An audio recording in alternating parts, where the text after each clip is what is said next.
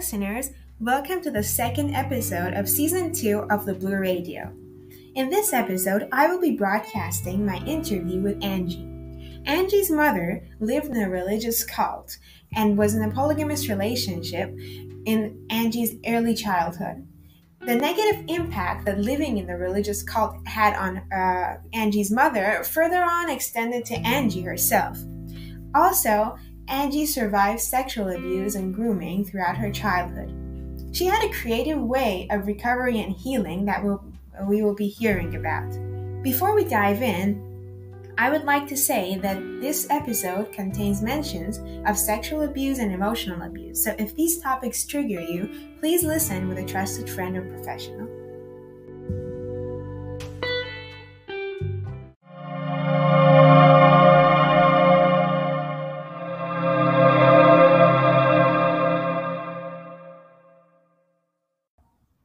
I had a very interesting family dynamic because my mom, she left a polygamous relationship. I don't know if you know what that is, but she was in kind of a religious cult in Utah. So Like Mormon. Yeah. It's Mormons, and it was like a commune called The Rock in Utah, so it's pretty famous. And I didn't really experience like the trauma involving that environment too much like my siblings did, because we moved to California when I was like 5. But just the aftermath of her PTSD from those relationships kind of led to her not being able to care for me and my other siblings. A little bit on that. I think our listeners would really like to know about this type of life, the polygamous relationships and how they cause trauma. Yeah, it's I can't speak too much on the actual like religious aspect because I wasn't too much of a part of it, but the aftermath was pretty intense. She became obsessive and like with that cave dweller lifestyle, and like made it her life's mission to like write about it and talk about it all the time. And like, so at a very young age, I was like her little therapist, and was always dealing with her trauma, and it was put on me. And she would just latch on to any man who seemed like a savior for her. So when I was 5, we had moved to these apartments in Carmichael, and she met this man named John, and he moved in within like a week. And yeah, he was my abuser, and they're still together to this day, which is really upsetting. But yeah, she just would cling on to anyone who she felt would like save our family or save her, and disregard her children. So you said that this man was your abuser. Are you comfortable explaining that how this abuse was? Yeah, of course. I've talked about it pretty extensively, so I'm an open book at this point, but like how detailed do you want? Because it was sexual abuse, and like in all meaning of that word, it started off just with grooming, me thinking I was his girlfriend, me thinking that like I was very special and that he was like my mom's boyfriend and my boyfriend, and he would like give me candy and stuff I wasn't allowed to have. So that was like the grooming portion. And then it became more severe when my mom would just always leave me alone with him, which was all the time. So I was just always at home alone. All of my siblings were like 7 to 8 years older than me at this point. So they were in high school or middle school and like just away from the house. And yeah, that's the abuse. It transitioned from grooming to touching, and then eventually I think I lost my virginity to him at like 7. I'm really sorry to hear that. That just sounds horrible and on his part, inhumane. Mm-hmm. So how long did this go on? From ages 5/6 to like 11 or 12. And then I kind of just put up mental barriers, began to forget everything. When I was around 12, he did something that triggered me. He like touched my butt or something, and like it really, really triggered me because I started to remember stuff. And I ran to my brother's house who lived next door, and I told him that I was really uncomfortable at home and that I just felt weird and I didn't know why. And I was telling his wife, and she had gone through childhood sexual abuse, so she could kind of understand where I was coming from. And she confronted my mom about it. And my mom kind of turned it on all of us and made us kind of gaslit us and made us believe that we were being crazy and this is something that could never happen. And I was reprimanded by her too for even saying anything. Oh wow, that's I've heard a lot of abusers use this like gaslighting and saying that you remember things wrong. Your video, but so when you were growing Yeah. up, did you notice that this way of life you had was abnormal, or did you think that everyone's life is pretty much the same? Yeah, I had no idea that I thought my life was so normal up until 2 years ago. And then I was like, wow, I need to do some reevaluating. So, what made you find out that your life was not normal? What was the what was the pivotal point? Oh, sorry, my Wi-Fi is cutting. Okay. Um, so I had so I considered myself an atheist from about um 5 to 18. And then when I was 18, I had a really intense spiritual awakening. I realized I wasn't an atheist. And at the same time, I had made my family watch the Michael Jackson documentary, which is about him abusing kids. And it was very detailed. Like, we didn't expect it to be so detailed. So it was very triggering for the whole family. And we didn't know why. And just sitting with that trigger, and I'm just a very analytical person and like thinking about it a lot and wondering why we had such an intense reaction. Like a normal family wouldn't cry when watching a documentary about something like that and like scream at each other. So that kind of made me start to realize things. And then I was with my sister, and I don't know why it was just like just my intuition and her intuition, but I was saying, I feel like there's something I have never told you that I've always wanted to tell you, and I don't know what it is.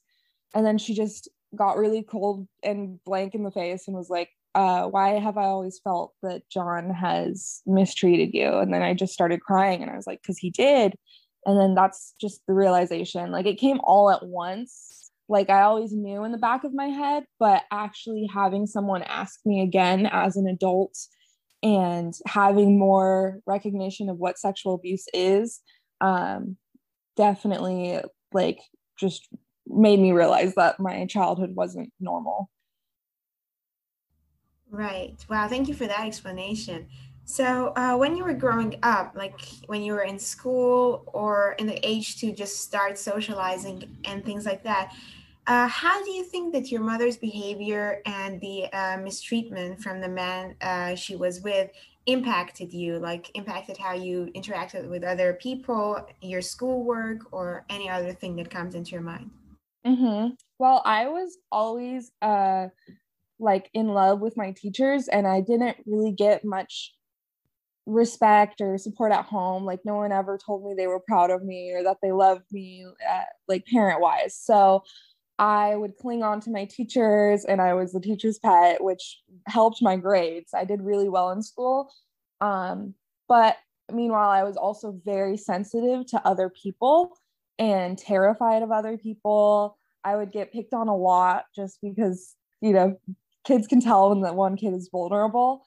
And, but it kind of shifted once I reached middle school. I became more sociable and popular, but then my grades started to diminish, and I was diagnosed with like depression and anxiety by the time I reached 12, which was wild to have that diagnosis at such a young age.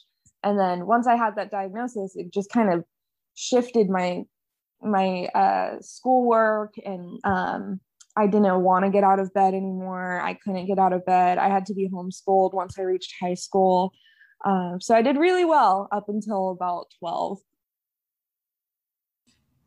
Right, I understand that. So, on the path to becoming an adult, how did this experience you had in childhood, both on your mother's side and on her partner's, how did that affect you as an adult?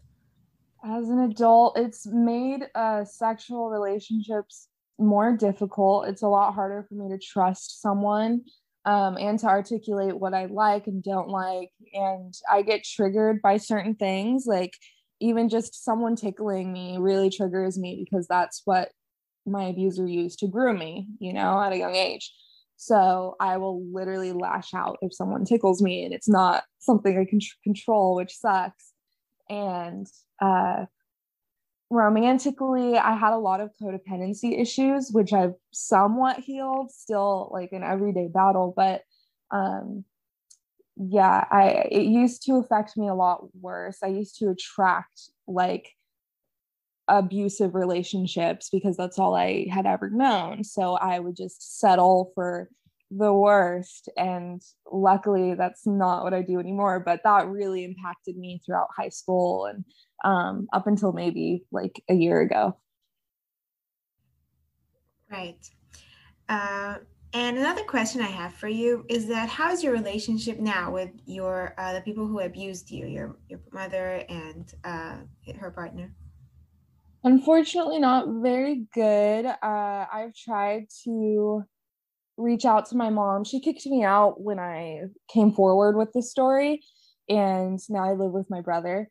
And I've tried to be there for her. I tried to get therapy with her, and she likes to trigger me on purpose, which is bizarre. Like, she would tell me to come over, and then he would be there, and it would just send me in a spiral, and I would have to leave. So just having a different lens as an adult and realizing that she's a bit more vindictive and manipulative than I remembered as a kid has made me have to distance myself. And John, I haven't talked to him like at all since I came out about this.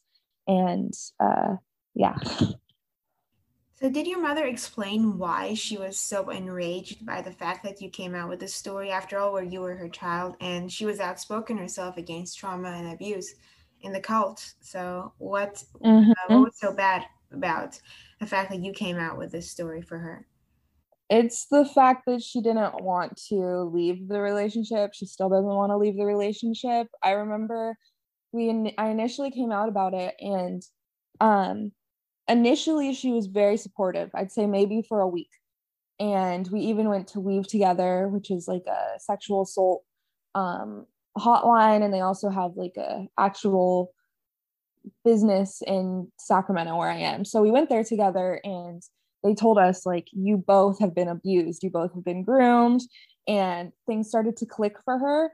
And she didn't even know that he was also abusive towards her. And then it just terrified her because she didn't want to believe that she had put me in that environment. And she still doesn't believe it. Like she believed it for a good week, and then was able to trick herself, which is really interesting, like psychologically. So she was pretty much in denial from that. So would you say that from the time that you were in the midst of this abuse to now, would you say that you have had a healing journey? Yeah, for sure, especially during COVID, because I was forced to be alone for so long. So I was forced to either use it to my advantage or let it, destroy me and send me into a depressive spiral. So I use this time to really like pick up all the broken pieces and create positive experiences from what I went through. Also, I wanted to show this book too if you have any chance at all or any time. But Yeah, please do. okay, cool. So I wrote this book when I was a kid, and it has some really dark undertones now that I'm an adult. But like if you're a kid, it's a cute story. So now I'm trying to work and make this into a real book. And at the end, it says like to be continued. And I'm going to have it be continued like from the adult perspective, and hopefully like hope help other adults who have gone through similar situations. And also it could be a really good tool like for adults to open up these conversations with their kids, even though it's not a fun one to have. But this is just a little expert. I don't know how to talk right now. So it's a story about Holly, who's me, and she becomes a witch, and she's just kind of escaping her life. So I use this to like self-soothe, I guess. This is page 14, and like it's all has artwork on it too. Like I'm pretty surprised. I did a good job for a 7-year-old. But I said, I got mad, so mad, I yelled and said, I don't want to go trick-or-treating with you. I don't think she seemed to care. She kept on laughing and laughing. So I went home. I told my mom everything, but she didn't believe me either. So I started crying. Well, look on the bright side, I said. On Halloween, you don't have to put on makeup. But that was no help. I thought and thought, but I couldn't think of just what to do. The worst thing is that nobody could help me. I was so bummed out. It was now dark and something really weird happened. I picked up my broom and sat on it. Once I did that, I was flying. I guess being a witch isn't that bad. But I wondered what had caused this. I went outside with my broom, then gave myself flying lessons. I was pretty good after a while. I flew to my friend Allie's house to give her proof that I'm a witch. She saw me and said, okay, I believe you. And then it says to be continued. And it like says to all relatives in the end. I was really trying to express a point with this. So I think that you were trying to have someone believe you. I think you said this sentence over and over. Is that what you were trying to do? Yeah, definitely. And yeah, especially my mom. Like I pointed her out and how she didn't believe me, which is so sad. So, if you would want to tell survivors out there, if you want to give them some advice on how to start on their healing journey, what would you say? Well, I would say the biggest thing for me is learning not to identify with your trauma. Like it doesn't define you. Recognize the ways that it's affected you, because those things are very real. And but don't feel helpless. Don't feel like you're incapable of starting your healing journey. It doesn't matter what your diagnosis is. And yeah, don't identify with your diagnoses either. Like obviously they're there for a reason and it can be a tool.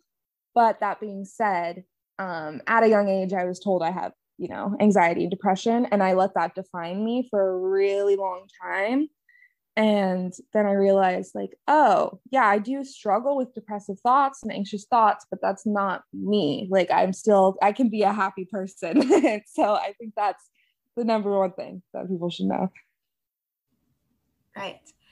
That's actually great points. When I was talking to experts, they also were telling me that having a history of childhood abuse or having a diagnosis doesn't mean that your life is defined up to the end. There's always hope. There's always a place for recovery. And yeah.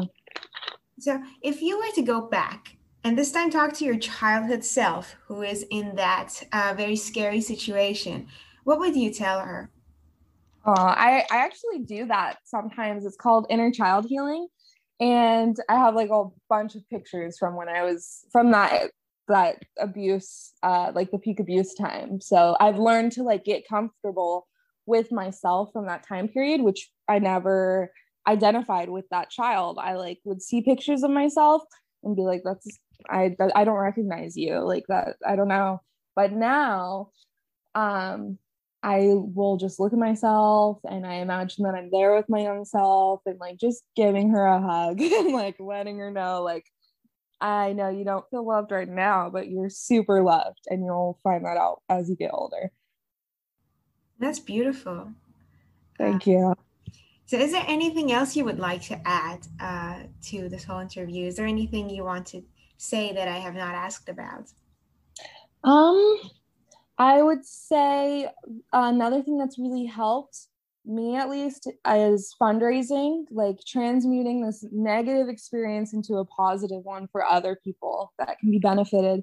And also just speaking out as much as possible. I'm a nanny, so I have conversations with the parents about like stranger danger, because I can give them some insight that schools and other places don't give.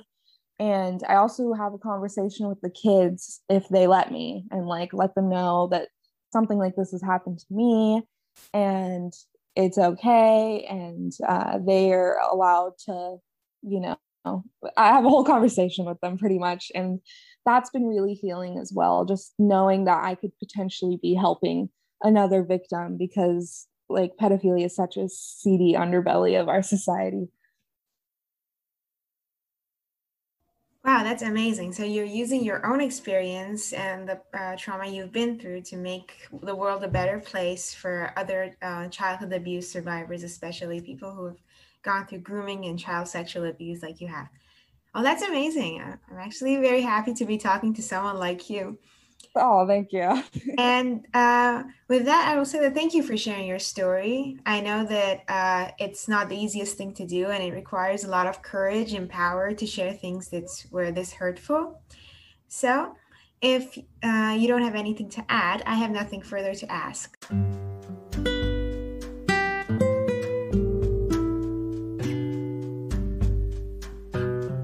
We have now reached the end of episode 2. Thank you for listening, and stay tuned for another episode.